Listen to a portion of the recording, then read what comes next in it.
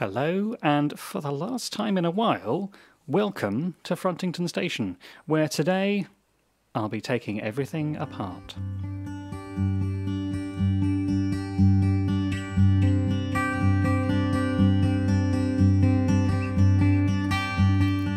In order to make way for my new layout, this old layout needs to be completely dismantled. But before I do that, I wanted to take the time to appreciate it for what it is, to run all my locos, to reminisce about all the adventures. So I'm starting this video with a bit of a gala running session. My journey into model railways started when I was a kid with this very Hornby Intercity 125. I'm amazed it still runs, given that it's about 30 years old and has probably never had a service. And it does look ridiculous on this layout.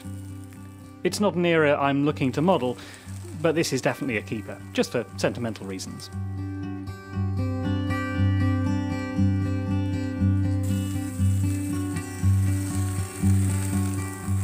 This is my only other diesel, a Lima Class 117 3-car DMU in green. It's got an old Ringfield motor, which is a little noisy, and it needs some replacement traction tyres, but otherwise it's in pretty good nick.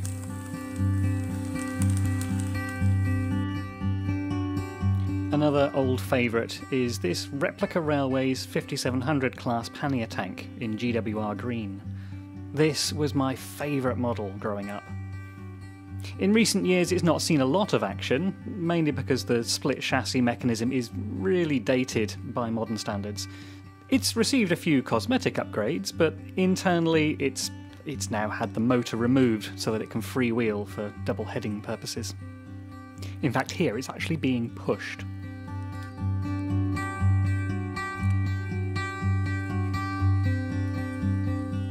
Another loco from my childhood, this started life as a Hornby Smoky Joe. In recent years I've given it a rough repaint, some light weathering, a set of handrails along the tanks, and picked out some cab details. But the most obvious change is the addition of a shunter's wagon, which not only acts as a tender so it can carry more coal, but more importantly provides an extra couple of sets of pickups, which makes it a much more reliable runner. I've got a bit of a soft spot for this one.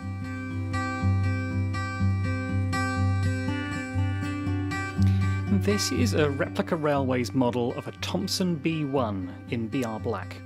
I don't think I've ever shown this loco on my layout, and that's partly because I've always considered it too big for this layout, and partly because the wheel centres have popped out so it doesn't run. It needs a new wheel set really. But visually it's still in very good condition, considering its age.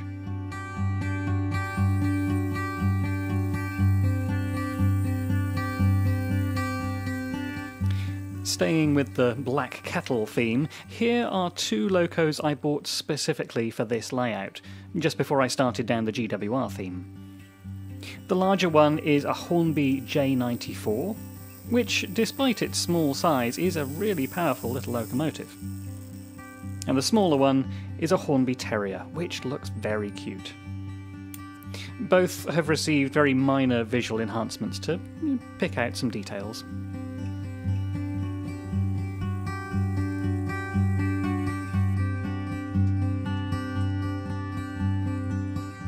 And finally we have two more Great Western locomotives, starting with this Bachmann 4500 class Small Prairie. This is my absolute favourite of the bunch. I just love the wheel arrangement, the balanced stance, and the smart looks. I've also got this Bachmann 5600 class taffy tank, which has already been converted to DCC in readiness for the new layout. Well, now it's finally time to pack all the locos and rolling stock away. Some of these I'm sure will make an appearance on the new layout. Others may be kept just for sentimental reasons.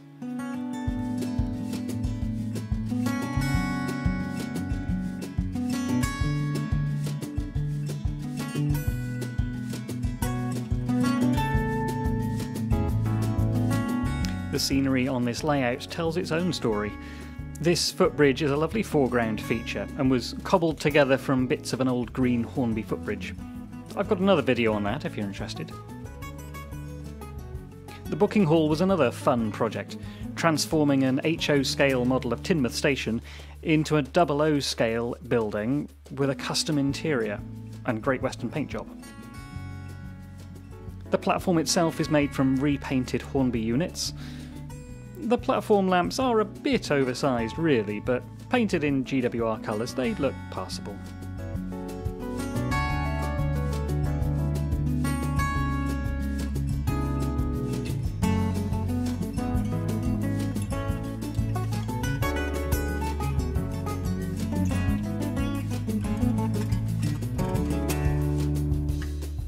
The building behind the platform was originally a Hornby goods shed.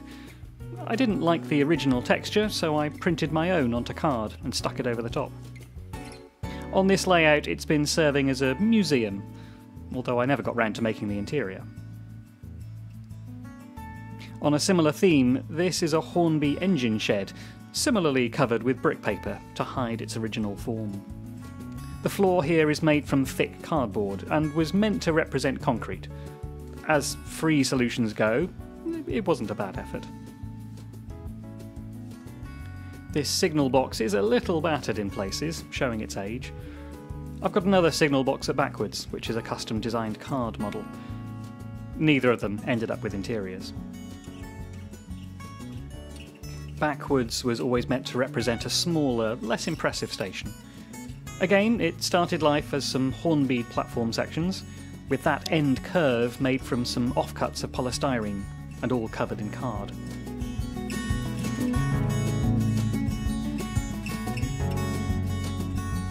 Moving on to the residential area, these two houses were ratio kits that I put together a few years ago.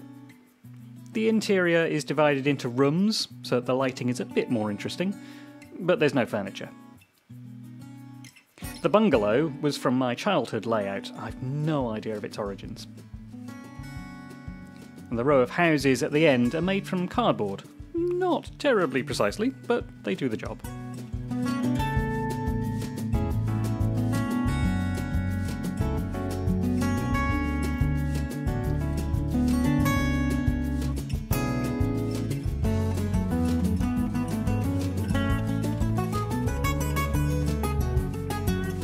With all the buildings removed, we're left with just the scenery.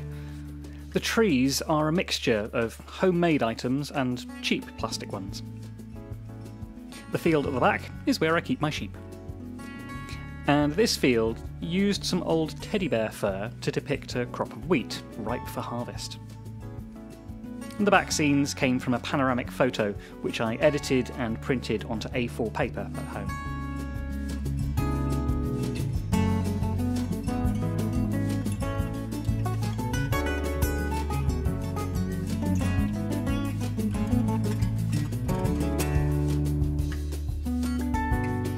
That leaves us with the track itself.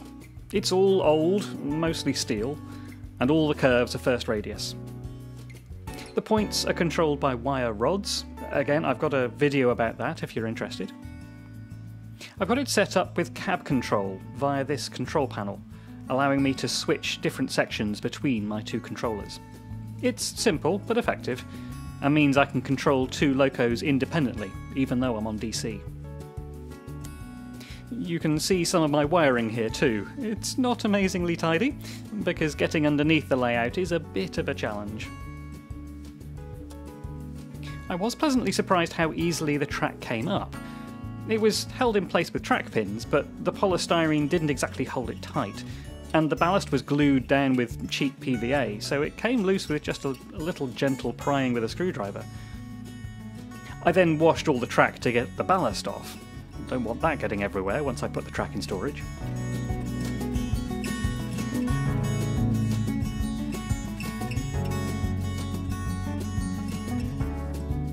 And there go the back scenes.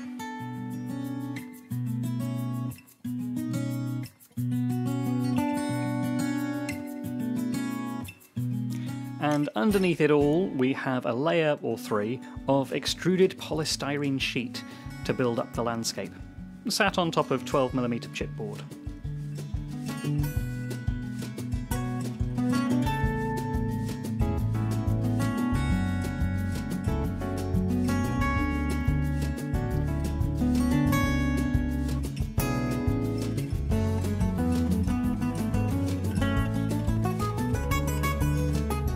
There are a few supporting braces underneath, and it's perched on the cheapest legs IKEA could sell me.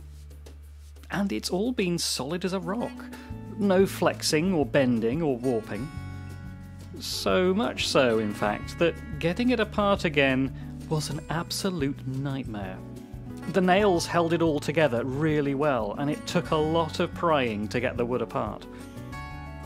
And because the supports were attached to the top surface, it actually had little to no structural integrity on its own, so it just collapsed as I took it apart. I'm so glad I won't need to do this again.